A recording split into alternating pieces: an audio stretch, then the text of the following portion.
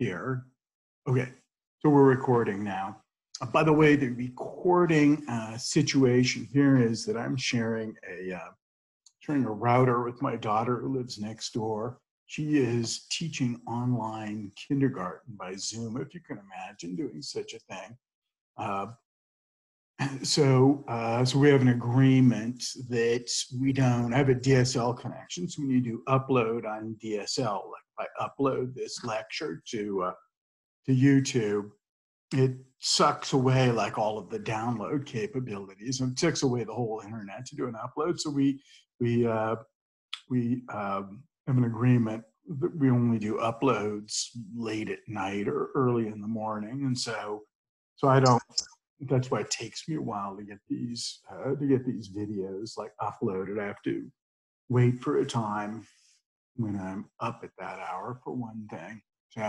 So at any rate, so I'm recording this, and I'm going to do a share screen. So here on the assignments page, I have posted. There's this team participation survey. Hopefully, people have seen that. Done that. I posted Echo, and Echo is due May 1st.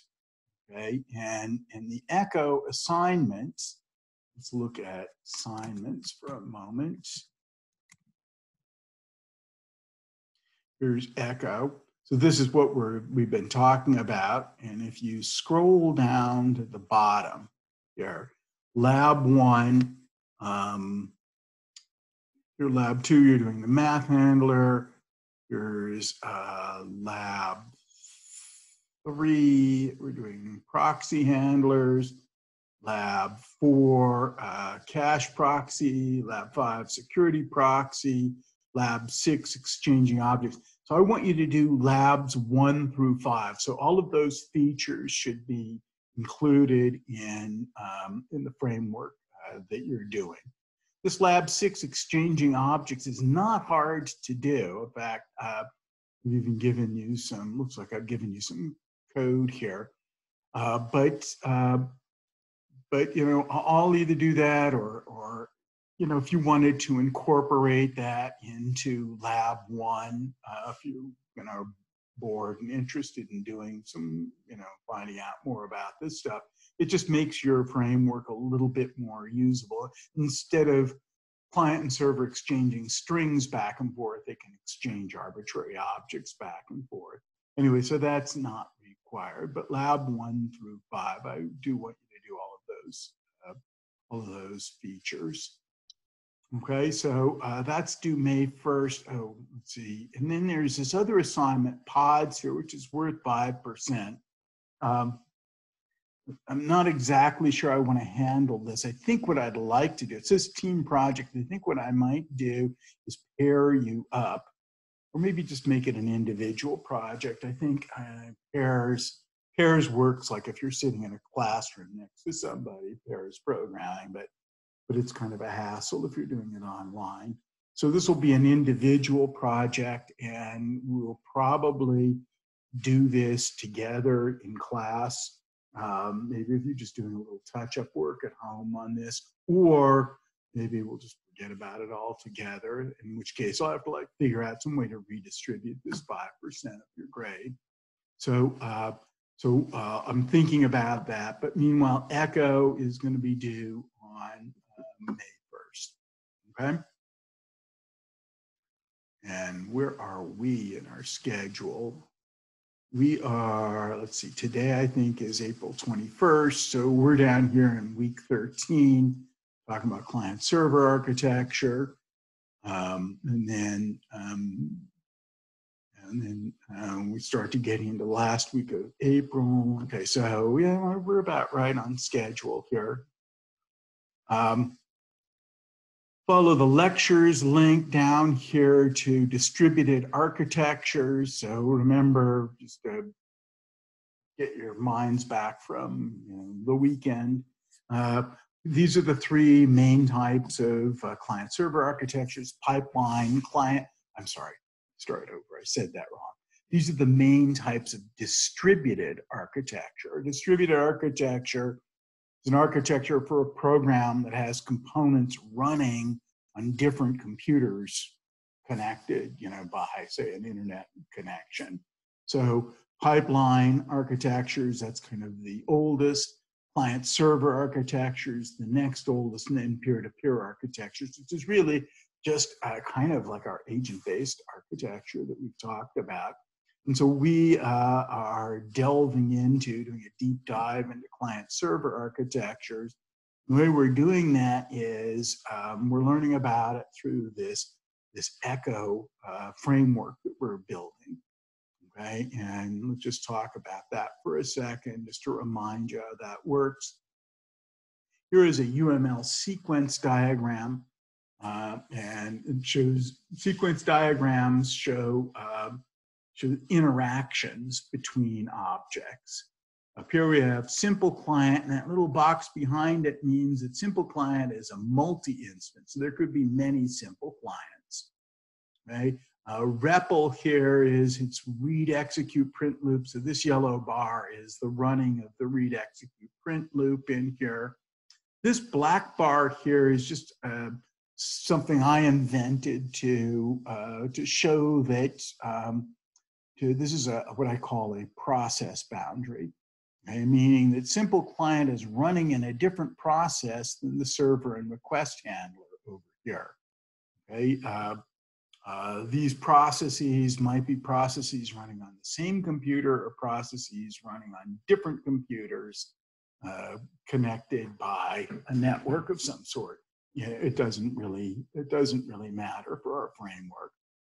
Okay, so when the client comes online, he requests a connection from the server. So the server has got this listen loop that it's running. So that's this yellow bar. Server's listening for these requests. When he gets a request, he creates a request handler object. Okay, and then notice that all interactions now are between simple client and request handler. The server is out of the picture now because it goes back to listening for more incoming requests. Okay. Here is part of the design. I gave you the code for this correspondent class. Correspondent has the ability to send a string and to receive a string. Okay, and that lab 6 that we were talking about, the difference there is that instead of string, these are objects, or I guess they're messages, but message is just an interface, an empty interface or something. But these could just be objects. They don't have to be strings. Okay, simple client and request handler are both inherit send and receive. They both inherit from correspondent.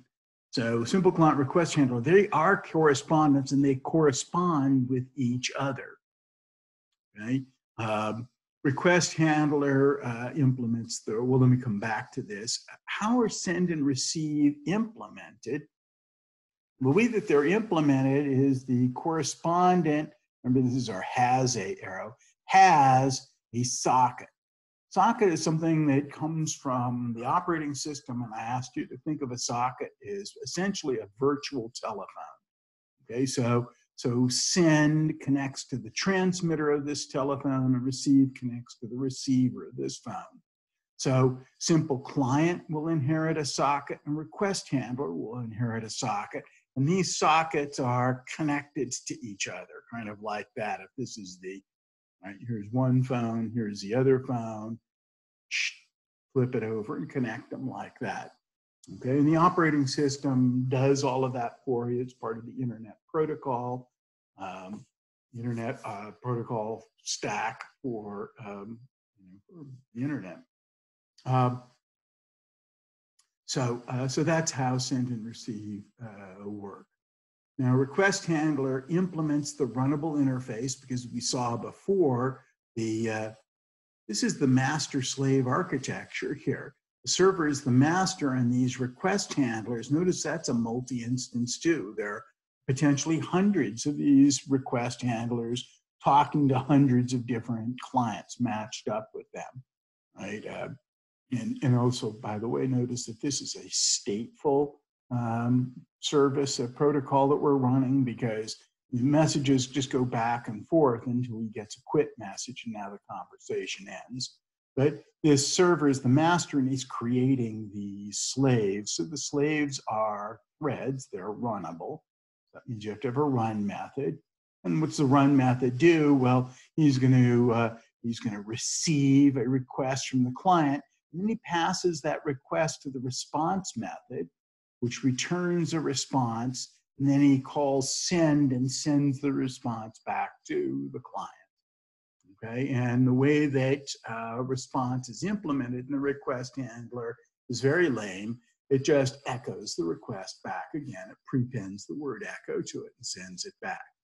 But that lameness is fine, because if it's too lame for you, like if you wanted to do something fancier, well, you subclass request handler and you override response to do something more interesting. Here is the code that I've given for you. Now, this code, I think correspondent and simple client are complete. Right? And then here's request handler. Here is the response, the lame response, return echo, whatever you told me. Okay, and here's the run loop. Notice it's an infinite loop, or we say a perpetual loop, while true. So it's going to be running, and all of the commented out parts here are parts that you have to fill in. So I'm going to call my inherited receive message to find out what the client wants. If that is quit, this is how I get out of the infinite loop. I call break, and we're out of the loop. Okay, and we'll never get to this next line then. Otherwise, though, I'm going to come up here and call response, okay, get like a response, and then send it back to the client. And then because I'm a slave thread, I need to be cooperative. So I'll either sleep for a few milliseconds, or I will call yield, thread.yield also works here. And then when we're done with our conversation, I will close. And close also comes from the correspondent class.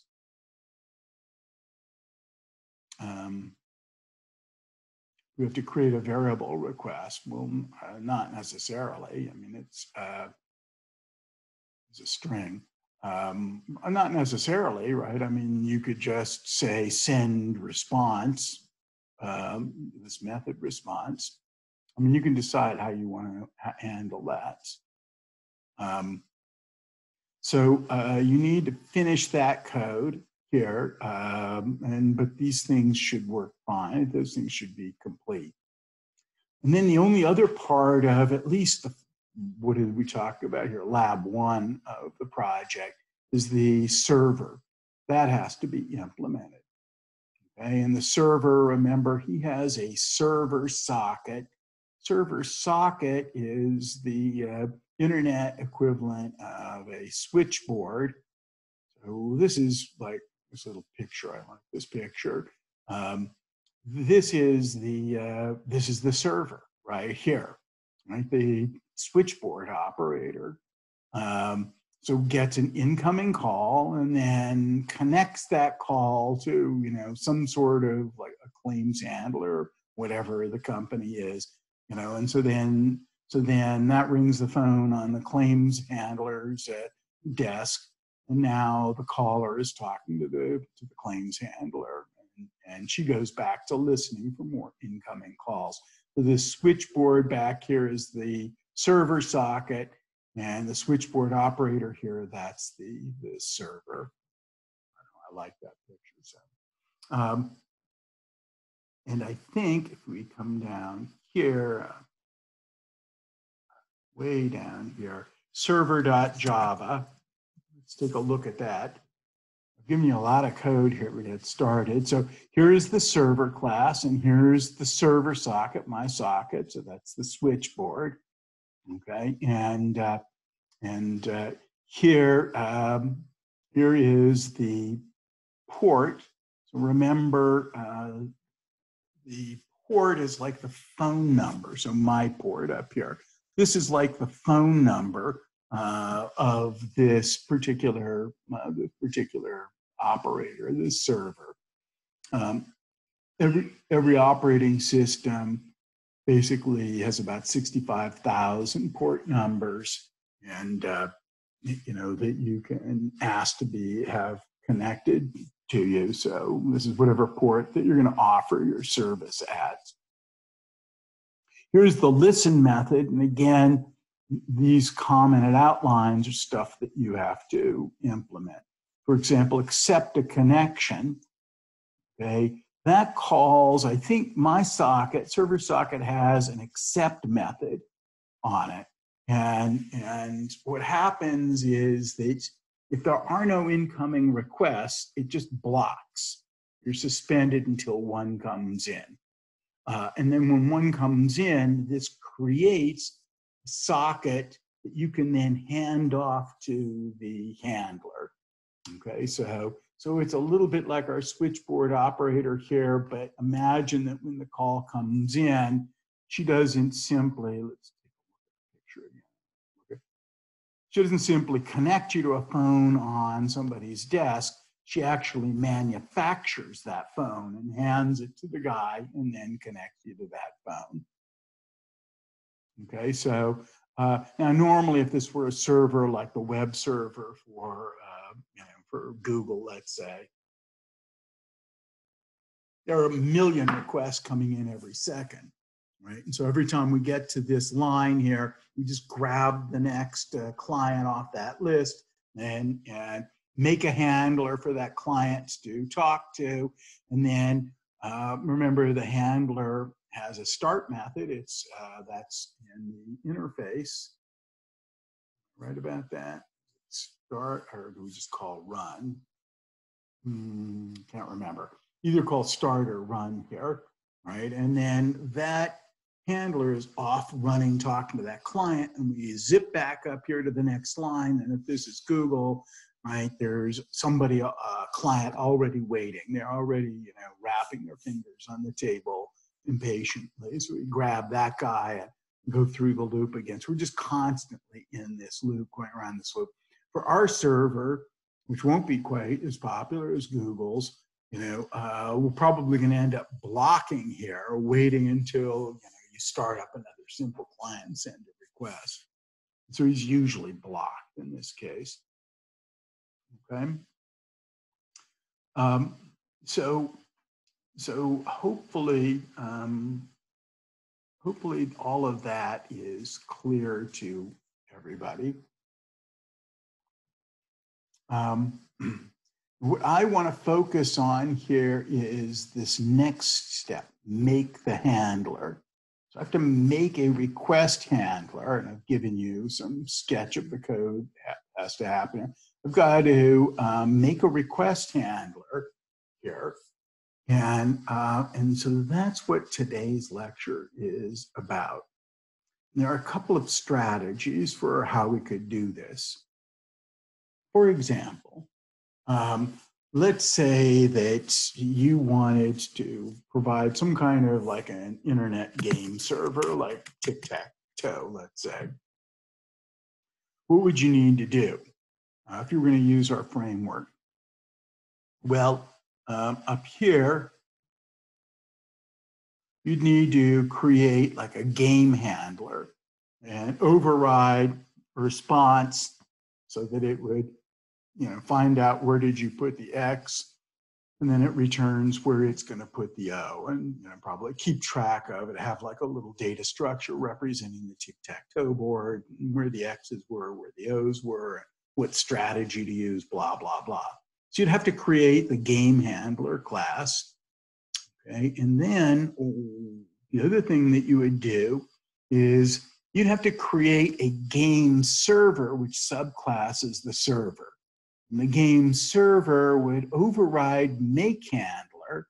So when a request came in, we assume it's a request for playing tic-tac-toe, he's going to return not a generic request handler, but a game handler. Over here, you'd have to create, if you were interested in providing a service for doing math problems, right? You would have to create a math handler, subclass of request handler, and a math server, subclass of server, and make handler there would return a math handler. Okay, so that would be one way to do it. Here's another way to do it. Abstract factory. So give the server a pointer to an abstract handler factory or a handler factory interface with an abstract make handler method in it. And then here we have game handler factory would implement this interface by implementing make handler to return a game handler. Over here, we're implementing game handler to return a database handler and so forth. Okay, so those would be two approaches to how we could do this. But as I have said a bunch of times to you, and I hope that this is making an impression, a framework, the popularity of framework is proportional to, is inversely proportional to how hard it is to customize that framework. Okay, and one way of measuring how hard it is like, well, how many classes do you have to create? Let's make this more concrete.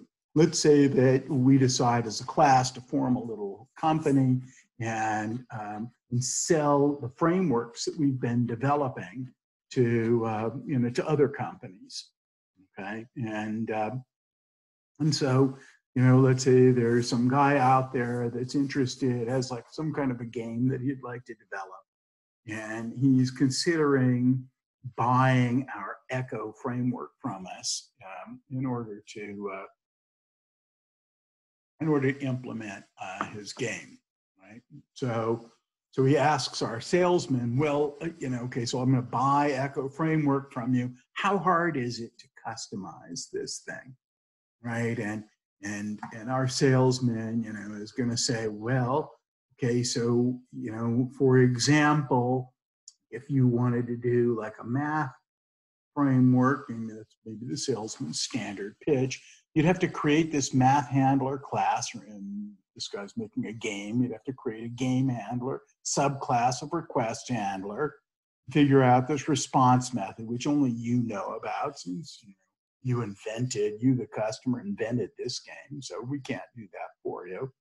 And then in addition, you're going to have to either make a game server class or a game handler factory. So two things that you're going to have to build, right? And here's what I'm concerned about, that this customer is going to say, ooh, two things, that's a lot of things to build. And I don't really understand this anyway, right? A handler factory, I'm just like a game guy, right? I don't know anything about factories here, what that is, or servers. I thought you were giving me the server. What are you saying that I have to create a server? If I have to create a server, why do I need you at all? So, as a kind of a sales tactic here, I'd like to reduce this down to say, no, look, you just need the request handler subclass up here. Whatever the subclass of the request handler is, game handler with your response method, one method, whatever your response is going to be, that's your business. We're going to take care of the rest for you. Okay? And that's how, at that point, our customer / customizer can say, wow, okay, well, that's really easy to do then. Thanks. Here's a bunch of money for you. So how are we going to do that? So this is strategy 3 here. We're going to use a technology called reflection. And so I'm going to ask everybody to follow this link called Notes on Reflection. Okay, and so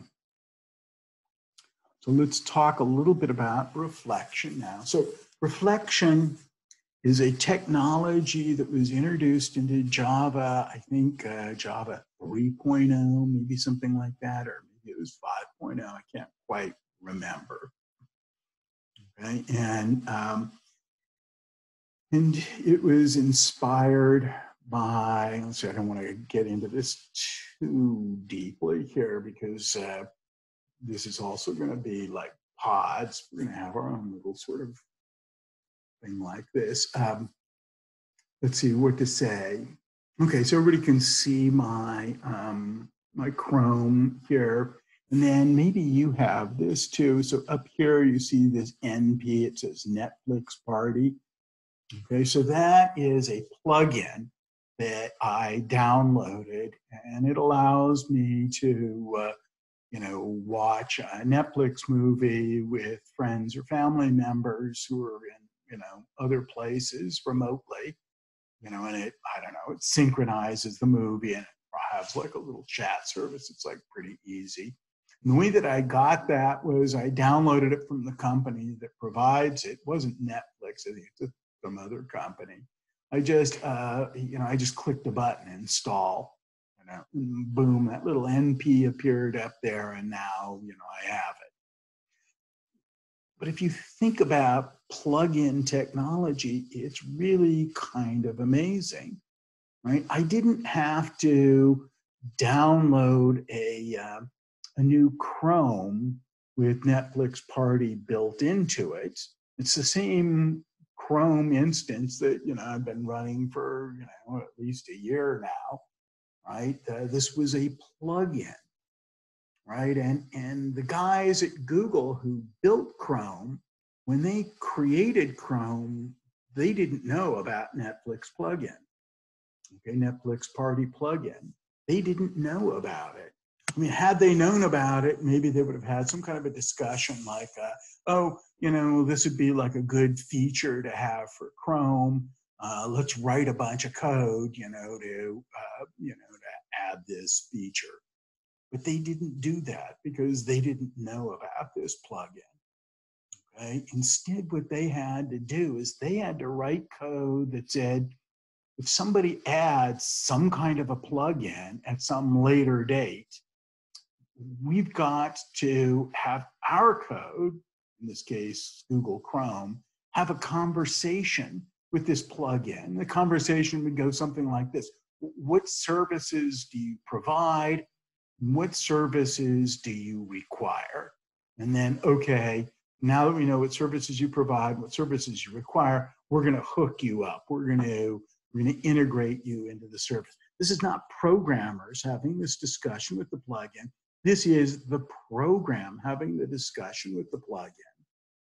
And the story goes that, one of the first pieces of software to have this something like plug-in technology was Visual Basic, which is, of course, a Microsoft product, and very competitive with Sun Microsystems, who was doing Java. So they ran to the president of Java and said, "Oh my God, look at this! Look at this!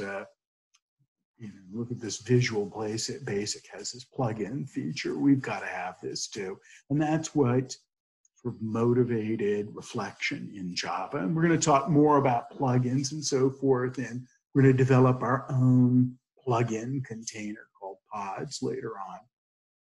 So that's the motivation. I'll probably repeat that at some later date. Here is the object class. Okay, remember this is the base class for everything in Java. And in it, I've listed like all of the methods that every object inherits. Here's clone, equals, toString. Remember notify and wait? We use that in our, where did we use that? In that thread demo, we had producers and consumers of a bank account, shared bank account, and the consumer, if there wasn't enough money, called wait.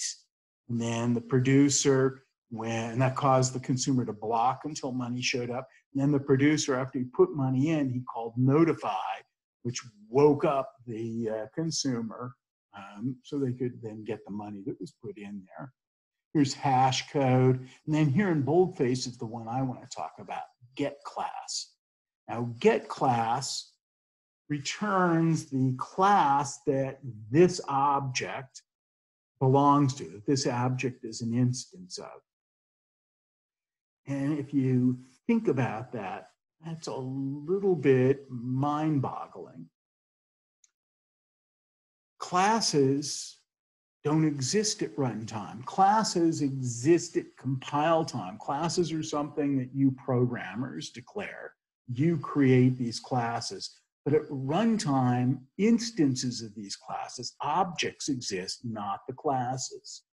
So how could you ask an object, how could you ask the object, what class are you an instance of? What would it return? Notice here, it returns something of type class. What is that? Well, here's the mind-bending part. These are objects that represent classes. So we have objects that represent classes, and that's a little weird to think about. It's very meta. But, you know, the way I'm comfortable with it is I think, well, in object-oriented programming, we have objects representing all kinds of crazy things, horses, boats, houses, cats, planets, and so forth. Why not have objects representing classes? Here is the class. Look, it literally says class. Okay, it's a generic class where T is the actual class that this class represents. And then look at some of the methods here. For example, well, here's start out simple. Here is get name. Hey, what's the name of this class? Here is get superclass. What class does this inherit from? And things get a little bit crazier here. Look, here's get fields. Get fields returns an array of fields. What is field? Field, those are objects representing the fields of the class. And then look down here, get methods. This returns an array of objects representing methods. So this is like really kind of outrageous. We've got not only objects representing classes, we have objects representing fields and methods.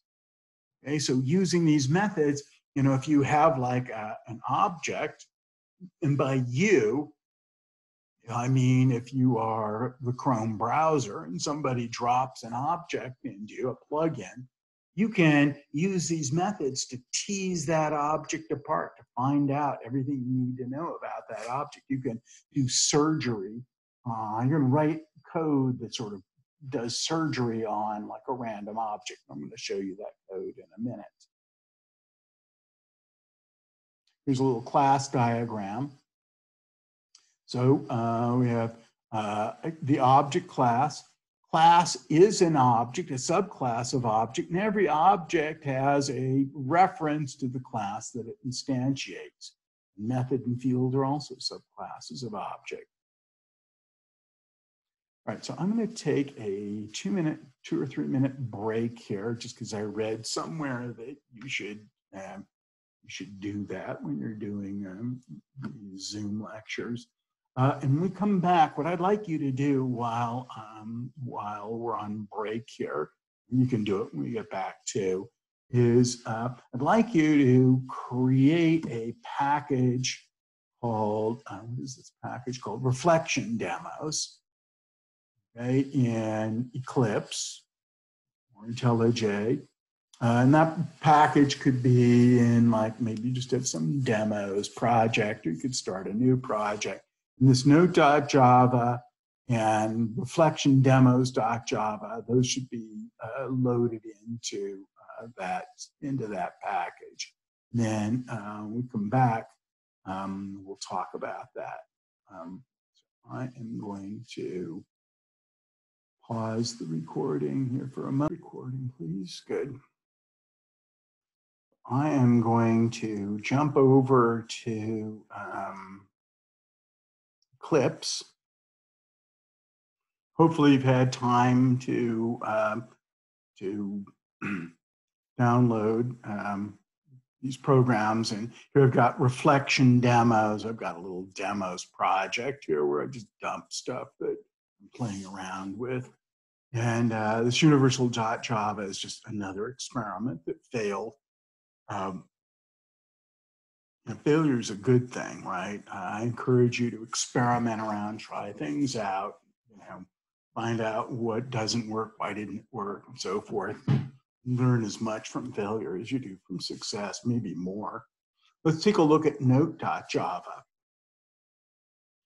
So this is a little class hierarchy I've created for representing musical notes. So here is my note class.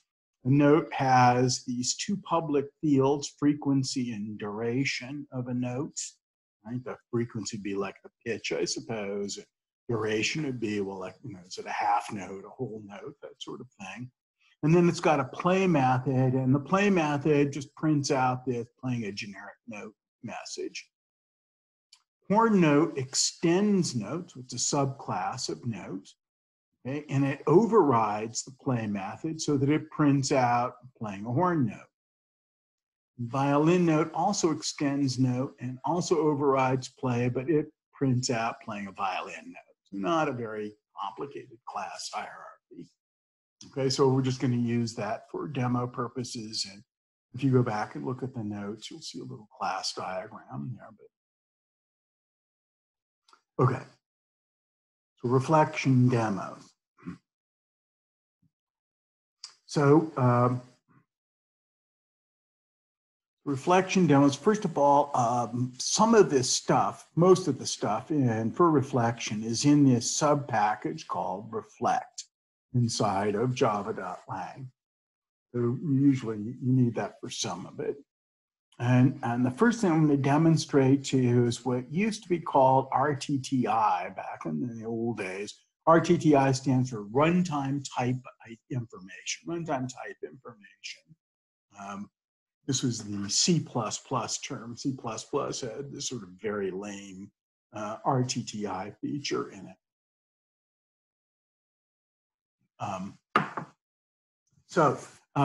So here I've got this public static method, getTypes, which is demonstrating this. GetTypes takes as an input any kind of an object at all. I have no information about this object.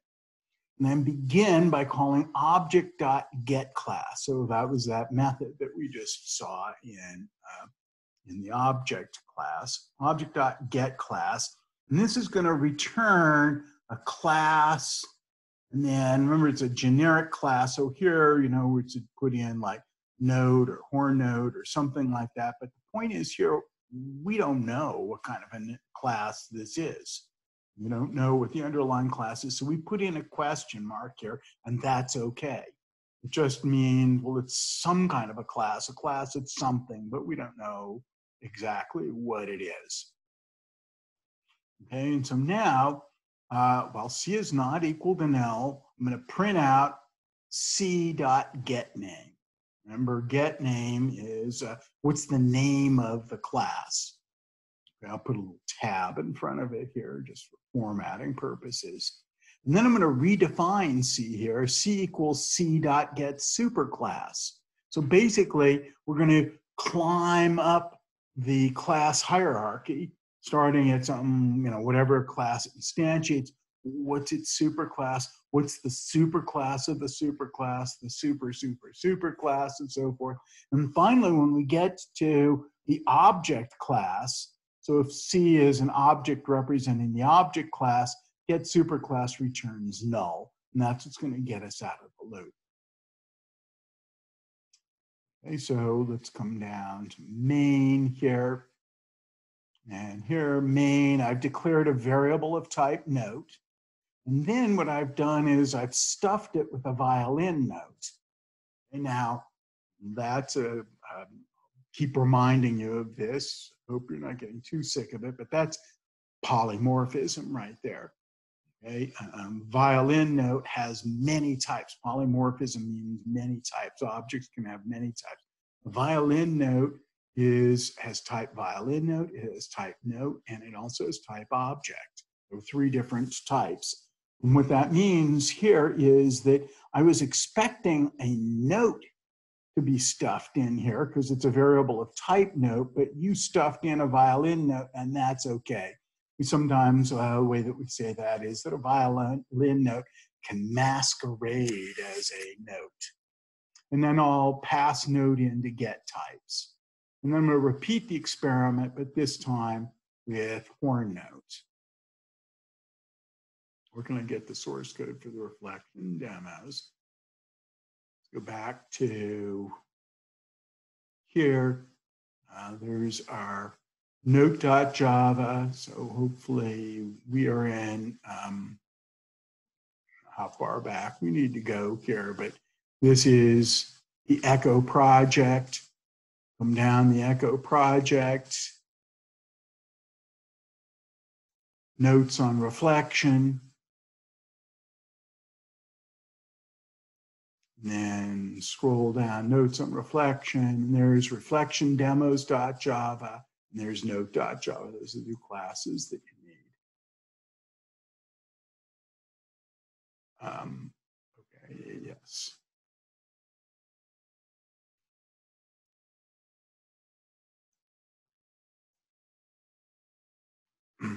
Okay.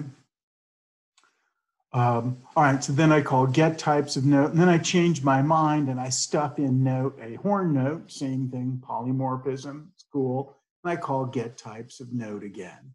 So let's run this guy. Okay, and here we see printing out the names. Notice it prints out the qualified name. The qualified name, you know, I think of reflection demos as the surname and violin note is the given name, or the family name and the given name. So violin note belongs to the reflection demos package, so package.class. And then its superclass is note, and its superclass is object. And here we see now it says horn note, superclass note, superclass object, and there's nothing above that, so it quits. Okay? We can find out, we can get information about what types a class has this way. Next, introspection, this is called. Okay? So what does introspection mean, right? You probably know introspective people. Who are these people? These are people who, you know, are really in touch with their feelings, with their emotions, you know, with their sort of psychological patterns and so forth. You know, they think about these things. These are people who are never very much fun at parties because they're always depressed. So Java objects are these people. Java objects are introspective, so they know what's going on inside of them, right? They can provide you with this kind of meta information. And so get members is going to show us this. It takes as its input any object at all.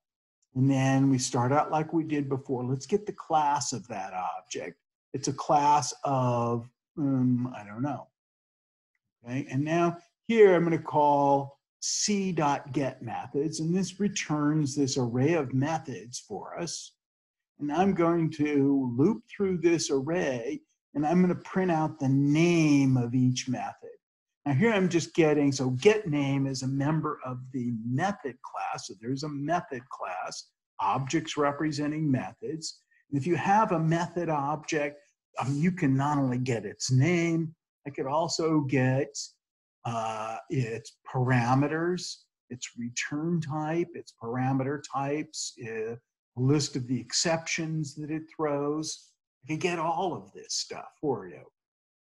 Okay, and I mean, you might be like, I don't know, this might be finding this a little irritating. Well, why do I need to do this? I can just look at the class and tell you what the methods are. Because you're not there, right? This is in code. This is like a plugin. This object here is a plugin that somebody's dropped into our code, you know, long after we've released it into the world. So we can't look at this stuff. We have to write code that looks at this stuff. And then I'll call c.get fields, and this returns an array of objects representing the fields of the class. And I'm going to iterate through this array, and for each one, I'm going to get the name of the field, And then this is kind of cool. Here, I'm going to get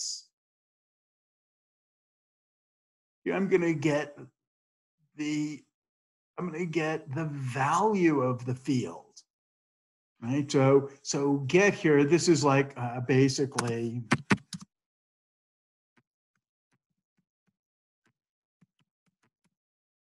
object.field. But object, so the thing that goes before the dot here is now the explicit inputs to get. And the, this, it's almost like I'm saying field.object rather than object.field. So here's the field dot, and then get the value of that field, and here's the object that we're referring to. Now, you might be saying, wow, well, doesn't this violate all kinds of security? Basically, what I'm doing here is I'm plopping an object into this method, and then I'm doing a kind of surgery on this object. I'm telling you all about what's in the object. And yes, your fears are justified. There are ways to violating security using reflection. I will say, though, that if the field is declared private, then this thing returns null. It prints out as blank.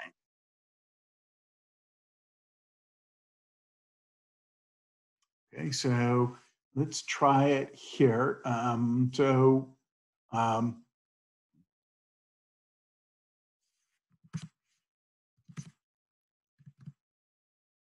We'll create a horn note, violin note, sorry. We'll get the members of that note. And then, yeah, so I think that'll be sufficient. So I'm creating a violin note, and I'm passing it into get members. Okay, so here we have, there's the play method. Remember, a violin note had a play method. There are actually 3 variations of the way, these are all methods inherited from the object class. Okay, the wait method, there are actually 3 variants of it: equals, 2-string hash code, get class, notify, notify all. And then here are the fields. Remember, there were 2 fields: frequency, which was 60, and duration, which was 300. The frequency and duration of the note.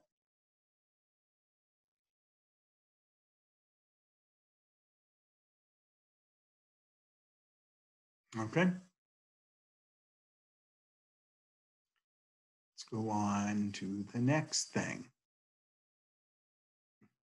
So I call this dynamic invocation.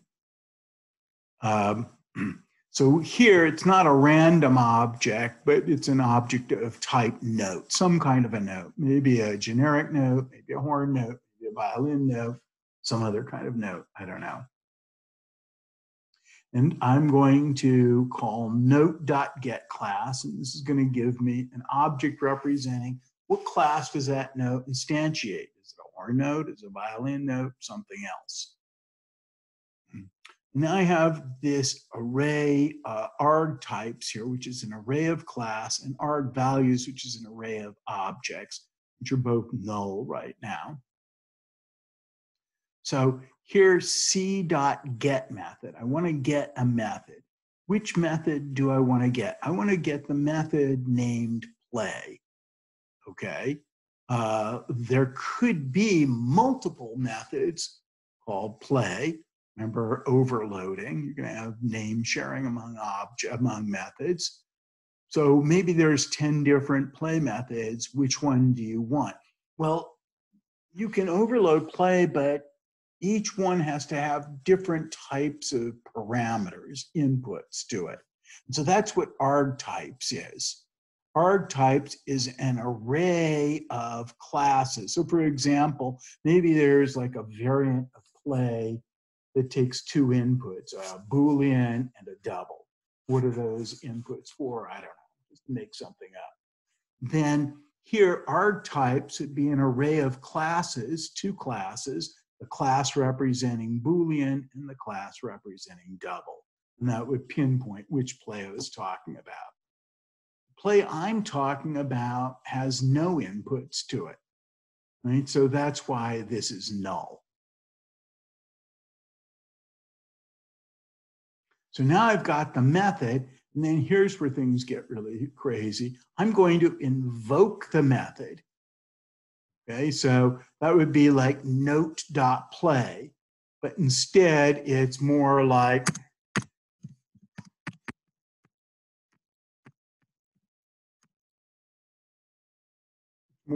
this, play.note, because the method, that's play, and I'm invoking that method. And then it wants to know, well, what's the implicit parameter? Remember, implicit parameter, that's the guy that goes on the outside. Explicit parameters are what go on the inside of the parentheses. Implicit parameter, this, goes on the outside. So what's the implicit parameter? That's note. And then what are the explicit parameters? What goes inside the parentheses? Those are the arg values. That's an array of objects. But since the parentheses are empty, I've just set that equal to null.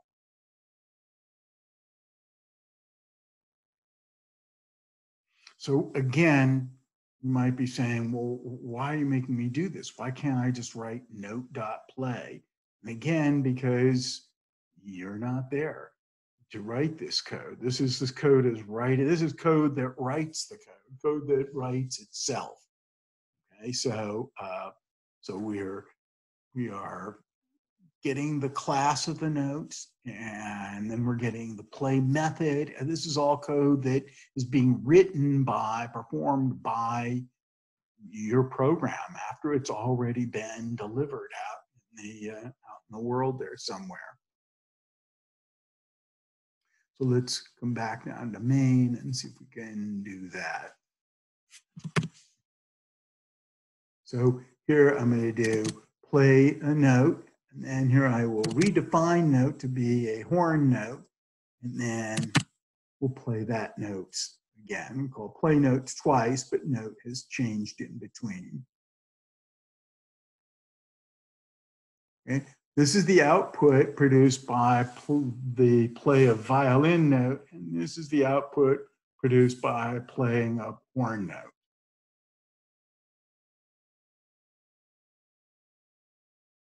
Okay.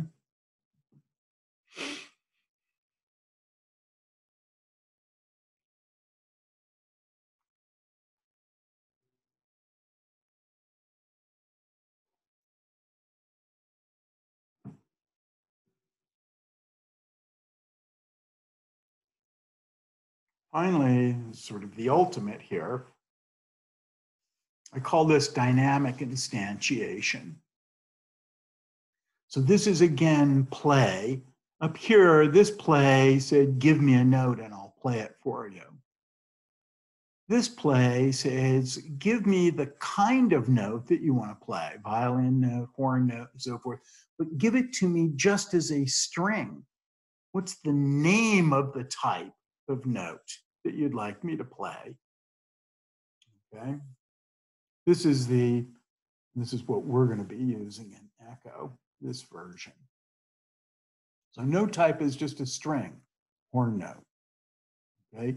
So class is a static method called forName. It takes a string as an input, which is the name of some class. What it does is it finds that class, it searches the class path for a class with that name. And then it loads it into the virtual machine, the Java VM. It loads it into the Java VM, and it returns an object representing that class that it just loaded. Okay, I'm going to say that again. So forName is static. Here, this is the class. It's static. And it takes as its input the qualified name of some class.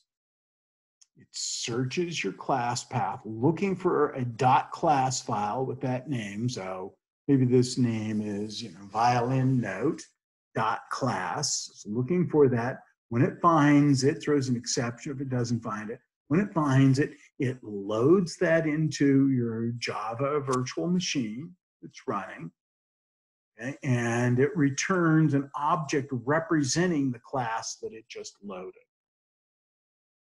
Class of what? I don't know. Question mark there. Next, I'm going to use that class. I'm going to create a new instance of this class. So I can actually use the class to create instances of the class. Now, here, I'm assuming that this is some sort of a note, so I'm going to cast it as a note. So now I've got the note object. I'm going to pass that note object up to this play method, which will dissect it and find its play method and invoke it.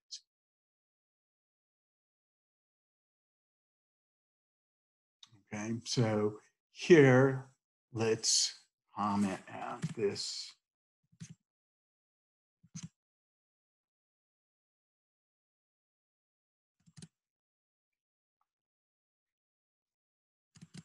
Might as well comment out this stuff up here too. I don't need any of this. Okay, so play, I'm giving it a string. Here's the qualified name, reflectiondemos.hornnotes. And I'm going to play that, and then I'll do the same for violin note.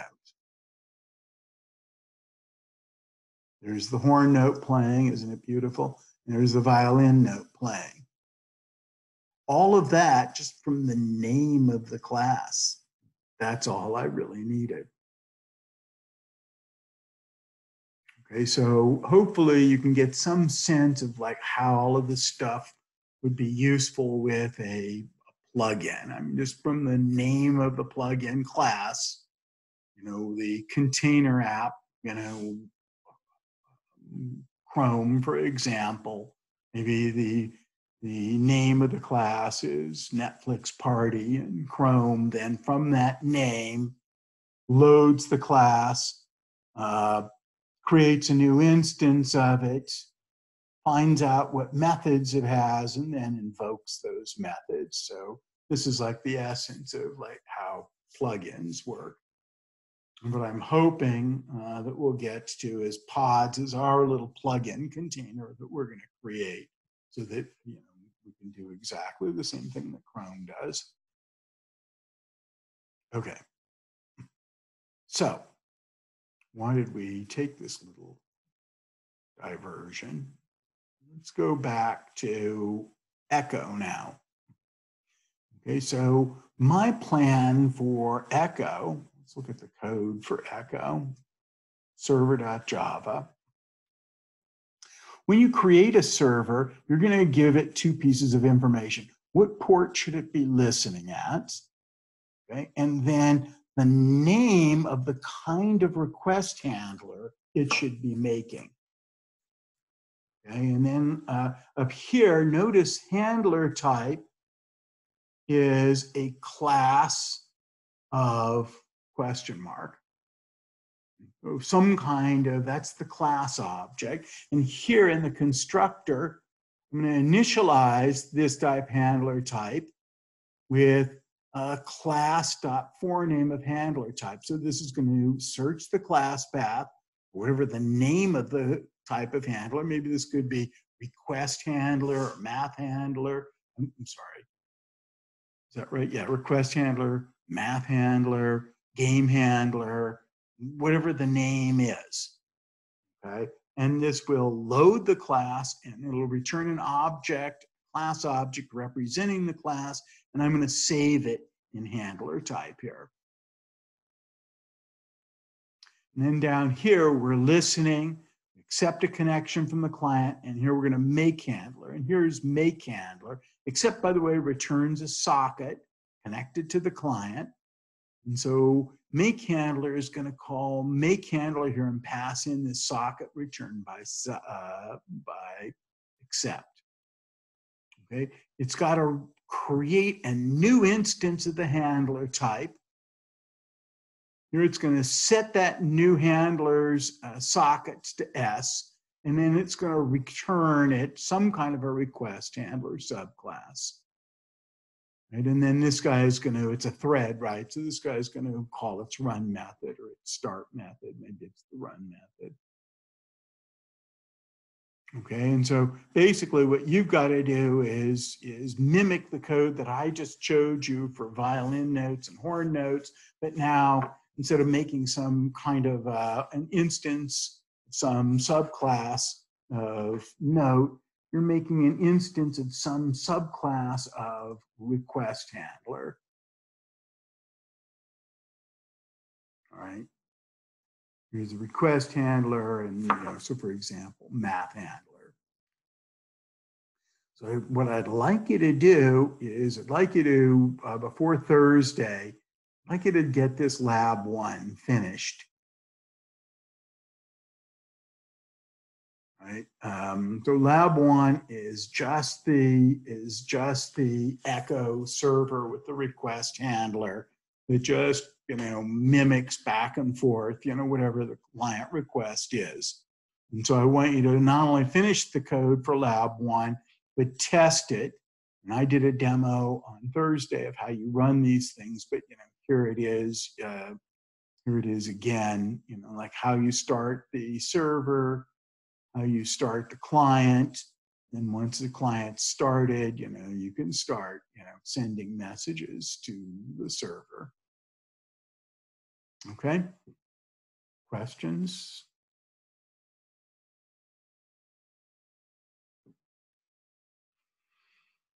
Okay, everybody taking by the lack of questions that everybody's good with this. All right, so that's it for me today. There's no office hours today. Remember, the office hours are now Monday through Friday. And if you need like a private meeting or something like that, just send me an email requesting that. So Stephen, did you have a question? So in lab 1, are we supposed to create object of handler? Request handler, I assume you mean. And you're supposed to be writing the code that does that. Right? So that's the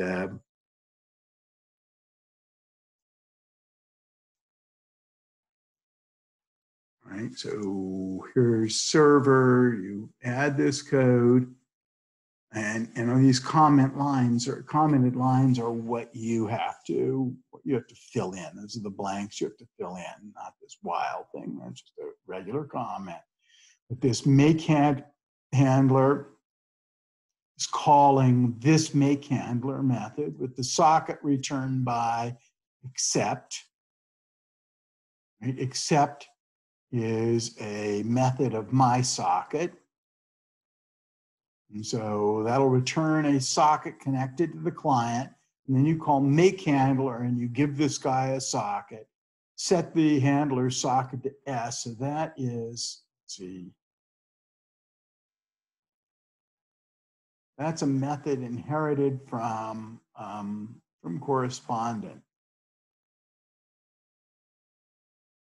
Set socket. Okay. And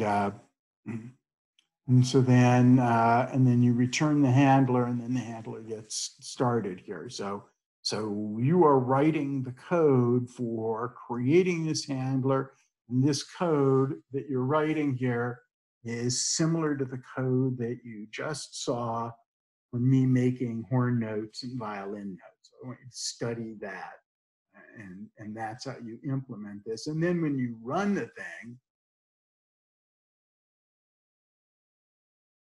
you actually run it down here. Right here, I'm starting the server. Here, I'm starting the client.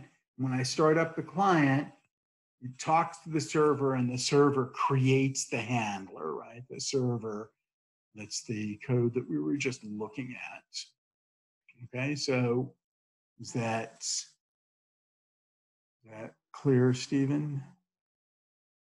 Okay, good. All right, so I will see everybody on Thursday, hopefully. Talk to you soon. Bye-bye.